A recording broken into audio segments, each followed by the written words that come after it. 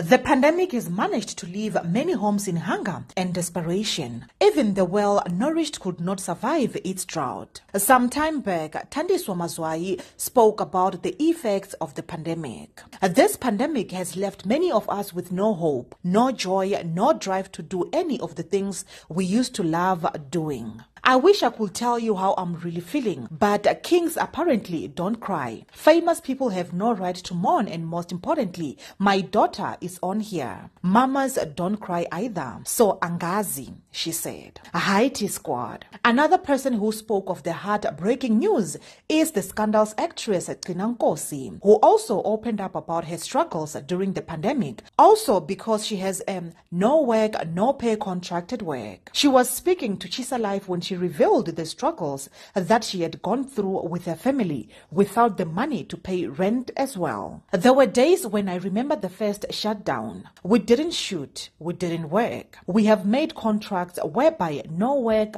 no pay. There were days when I remember the first shutdown. We didn't shoot, we didn't work. We have made contracts whereby no work equals to no pay. We suffered a lot. We couldn't do anything because we were not working. We couldn't pay our rent, our lease, and all those things, she told the publication. T-Squad, how are you holding up now as the country opens up? That's it for now, T-Squad, and do leave your comments down below. I love you.